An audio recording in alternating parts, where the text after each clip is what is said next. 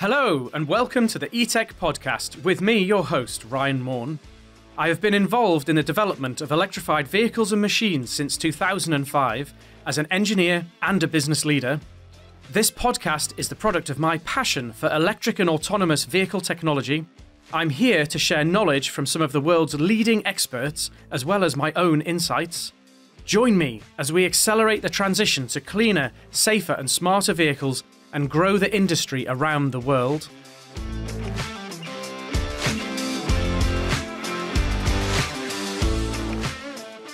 After doing a lot of interviews, we're returning a bit to our roots today and bringing you an answer to a question we've been asked several times in the last few weeks. We do have more interviews on the way, but thought this would make an interesting episode. So basically, the question is, we keep being asked, what's all the fuss about 800-volt powertrains? Not quite like that all the time, admittedly, but it's something that's been in the press recently. We've had several questions through on the same topic pretty much all at once, so we decided to make it into an episode.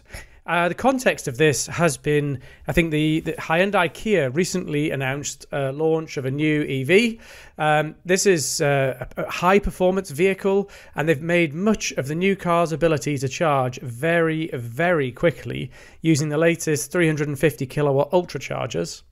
In order to deliver this, Hyundai Kia revealed that the car would use an 800-volt electrical architecture.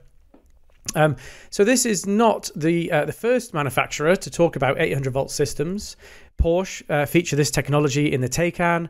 Fisker have announced it already in their upcoming eMotion, amongst others. And there are more and more out there that have either announced it or have vehicles using it in typically low volumes and in quite specialist applications. So it's not the first, but it has been quite high profile. And I think what's different about the Hyundai Kia announcement is rather than it being some very special car like the Taycan or the Rimac, this is more kind of mainstream high performance vehicle from a much, much more mainstream manufacturer. So, we're being asked, what can the 800 volt system do? And why is it important? The first question to answer here is, why would you go to 800 volts?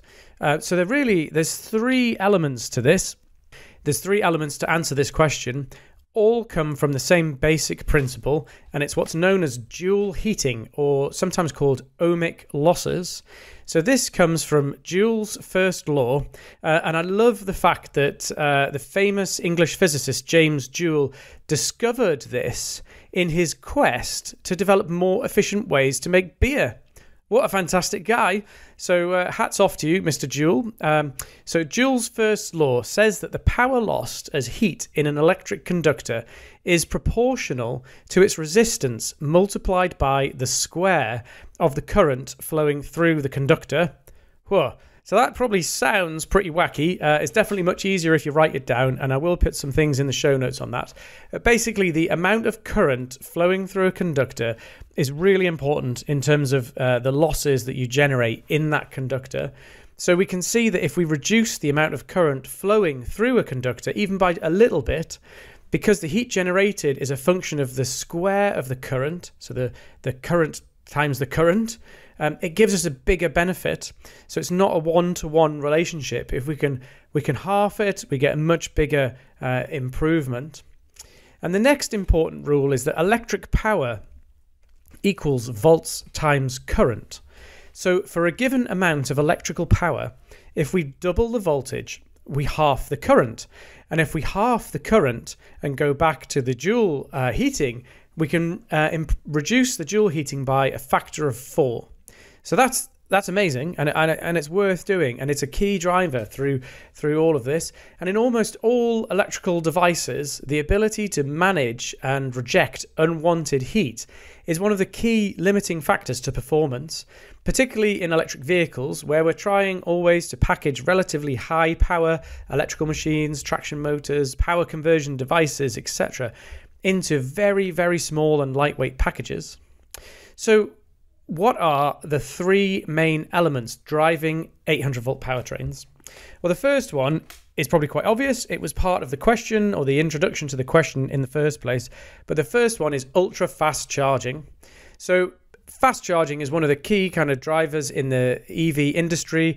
People want to improve the utility and functionality of electric vehicles, and a big part of that is making them faster to recharge. Not maybe I'm saying not trying to compete. Actually, I do think it is part of trying to compete and develop a proposition which is competitive with a fossil-fueled vehicle. People want to be able to recharge faster and faster, and I think that's particularly an important characteristic in high-end premium luxury vehicles. So the latest ultra-fast chargers that are coming out onto the market, so some of these are installed already throughout Europe, throughout the US, are rated at 350 kilowatts peak power. 350 kilowatts, that's a huge amount of power. Basically, they would have the capability to charge a big 100 kilowatt electric car battery in less than 25 minutes. So really fast charging of big battery packs there from these new ultra chargers. But in order to reach this charging power and still have manageable cables and connectors to connect the charger up to the vehicle, the voltage has been increased to 800 volts. So this is a key driver. So this comes from the fact that the power is volts times the current. So increasing the voltage means we can reduce the current, and then the heating in the cables and the connectors. So basically, this is a really important element of how we size the cables and size connectors in industry, is to deal with the amount of current. So current is much more important when you're sizing cables and connectors than voltage is. And having that higher voltage means we can have lower current, and it makes the cables and connectors more manageable and to be frank, feasible. I think at 400 volts, trying to do 350 kilowatts, you'd end up with some quite severe heating in the cable. You'd have to end up with very large cables and very large connectors. So ultra fast charging, it's arguably a luxury in electric cars. I've got to admit, I do still charge my electric car with a good old 3 kilowatt granny lead. So not quite thinking about 350 kilowatt charging for most of how we use our electric car, certainly. So I think it's probably a luxury for some applications. But when we move out of passenger vehicles and we start looking at things like trucks and buses, that ability to charge quickly with much larger battery packs. So, a truck or a bus might be a 200 kilowatt hour or a 300 kilowatt hour or even a 600 kilowatt hour battery pack. These are huge battery packs, and we need the ability to charge them in realistic amounts of time. So actually 350 kilowatts would be a necessity for commercial vehicles, and you could be looking in the future at even higher charging powers for commercial vehicles, and there's lots of challenges and things to solve there. So that is the number one thing driving 800 volt powertrain, ultra fast charging. The next thing, so the number two, and these aren't necessarily in order of priority, by the way, but you can take I would say order doesn't mean anything in terms of how they're coming out here, because the number two thing I've got here is higher efficiencies. So pushing higher currents around the EV powertrain creates dual heating in every single component that current passes through, from the battery right through to the traction motor. And higher currents mean bigger cables and bigger connectors to carry them safely around the vehicle, and that means more weight in the vehicle. So by going to a higher voltage, we can reduce the current, which means that we can reduce the size of the cables and the connectors and all the conductors in the system. But it also means that we can reduce the ohmic losses and reduce the heating in the system as a result.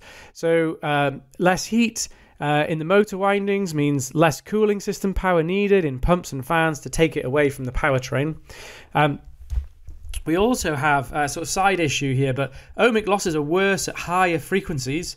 And that's because of something called skin effect. And I'm not going to go into what skin effect is here, but basically at high frequencies, ohmic losses get worse because effectively the sort of cross-sectional area that the current sees in the conductor is reduced.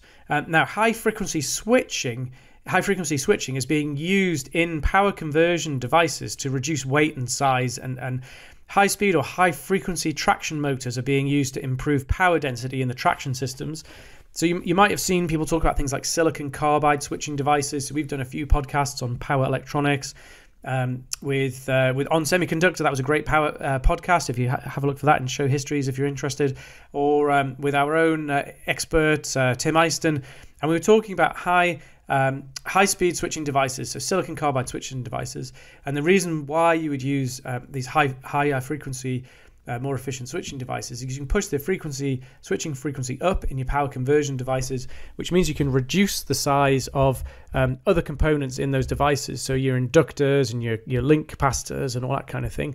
So going to higher frequencies and at higher rotational speeds in motors is a good way to improve overall power density, but ohmic losses will be worse. So going to higher voltages in these high frequency devices is great because it helps to offset some of what you're losing in terms of additional ohmic losses. So in the quest for higher efficiency in EV powertrains, going to 800 volts is a key tool, I would say, particularly if your powertrain is very highly loaded, like a high performance vehicle or in a commercial vehicle. So that's the second thing. And final thing here, so the third part of this, kind of connected to what I've been talking about, but I think it's a separate issue here, higher performance. So this is kind of the opposite end of the telescope from higher efficiency, but in an EV, very, very closely related. So it's one of the nice things with an EV in an internal combustion engine car. Higher performance vehicle typically means less efficient, more losses, big snorty fire breathing engine and all that. But in an EV, high performance means putting electrons to use most efficiently in our traction machines and power conversion devices, and using the power and the weight most effectively. So to get a high performance powertrain in an EV, we want it as light and as power dense as possible. And that will mean using a lot of the tools to reduce component size and weight that I've already mentioned. And reducing the current by using a higher voltage is part of this. So delivering a high performance EV powertrain with high power density. And again, that could be a high performance vehicle like a passenger car, or in a commercial vehicle where you want a high performance, high power density powertrain in order to maximize your payload capacity of the vehicle. So high performance requirements are another key driver to going to 800 volts. So where would you not go for 800 volts? Because there are going to be many, many applications where 800 volts is simply not necessary. So I don't think that every single electric vehicle on the market will have 800 volts in a couple of years' time. I think there's going to be a place in the market for lower voltage architectures still. High voltage 800 volt systems will have their place. I think in commercial vehicle applications, we're going to see even higher voltages start to come through.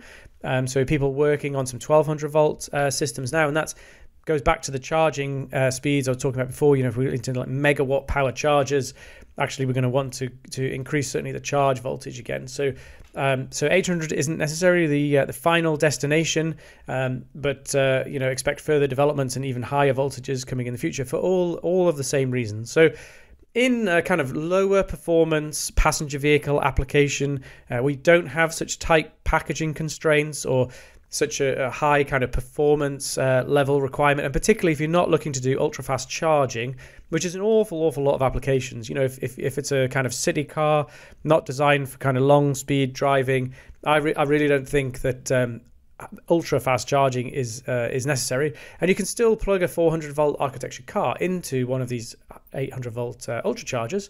It just the ultra charger goes, I'm not connected to an 800 volt car, I will output a lower voltage instead. The car tells it what voltage to give it, and it will not charge at the full power, but you'll still be able to get a charge at whatever the maximum charge rate that your vehicle can deal with is. So still, infrastructure is still open to you. So those lower performing applications, city cars, smaller cars, where there's a huge amount of work going on at the moment in terms of electrification, will not necessarily all end up at 800 volts.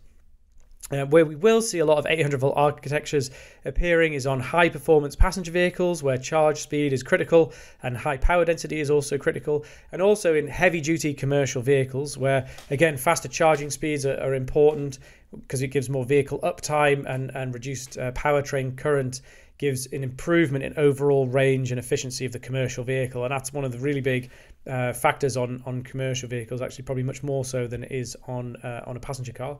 And to that end, it hasn't really been made a big deal of in the announcements, but most of the new high performance commercial vehicles that we're starting to see come on the market now are using 800 volt architectures. So there's a lot of component development in that space going on in the background.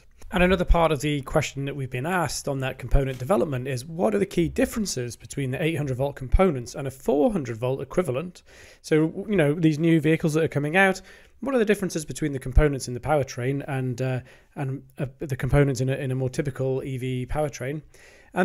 Fundamentally, a lot. The ratings of all of the components have to be different. So all the power switching devices, which are typically rated to a maximum operating voltage, so the ones that are used in a 350, 400 volt system won't be rated to a high enough voltage, so they would break.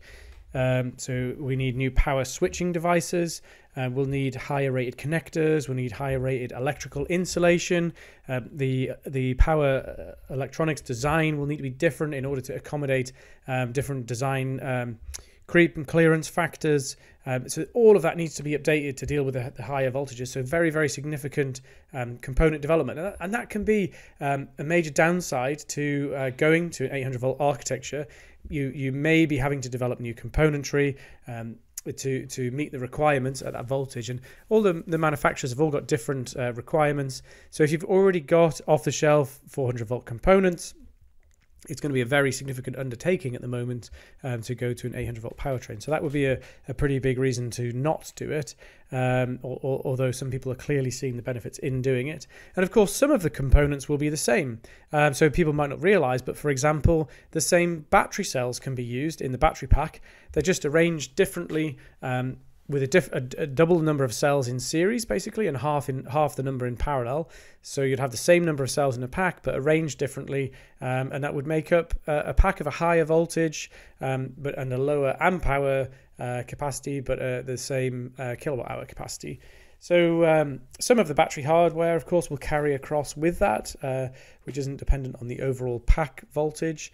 But again, key components will need to be updated to deal with these higher voltages. So connectors and other parts of the sensing system in the battery pack and the control system in the battery pack would have to be updated. So it is a huge undertaking. It's a very significant undertaking going to 800 volts, but it really is, it's worth it for these higher performance and heavy duty applications. So that is it. Hopefully I've managed to answer the question for people who were interested. We've covered all the key points there. So 800 volt architecture, it is a big thing. Lots of EVs will be adopting that, particularly the higher performance type and the heavy duty type. The reason for it is because we can reduce the current flowing through our conductors and through our devices in the vehicle. And thanks to Mr. Joule and his attempt to make beer in a more efficient way, we know that reducing the current is really, really important in terms of reducing the heat loss in conductors, cables and motors and power devices. And in our sort of ongoing quest for very fast charge speeds, higher vehicle efficiencies and high performance powertrains, these are really important, really important features.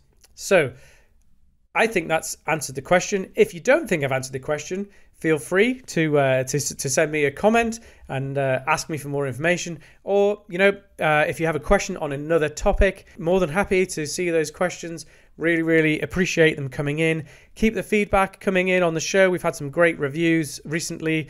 I really appreciate those. It helps to keep us focused, keep us going in producing this podcast, where we're trying to share as much knowledge and information as we can about electric vehicle powertrains and bring you amazing interviews with real experts in the industry who know their stuff and are prepared to share the wealth of their experience widely through the podcast. So yeah, keep the comments coming, keep the ratings coming. Don't forget to subscribe to the show if you haven't already. I know some people haven't subscribed to the show and they just rely on the postings that we do on LinkedIn or Facebook to give them an update.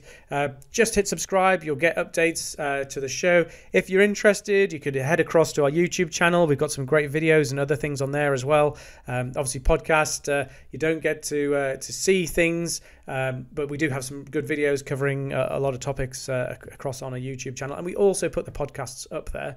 So thank you very much for taking the time to listen to me today. I hope you've got some value out of that, and I really look forward to being able to speak to you again soon.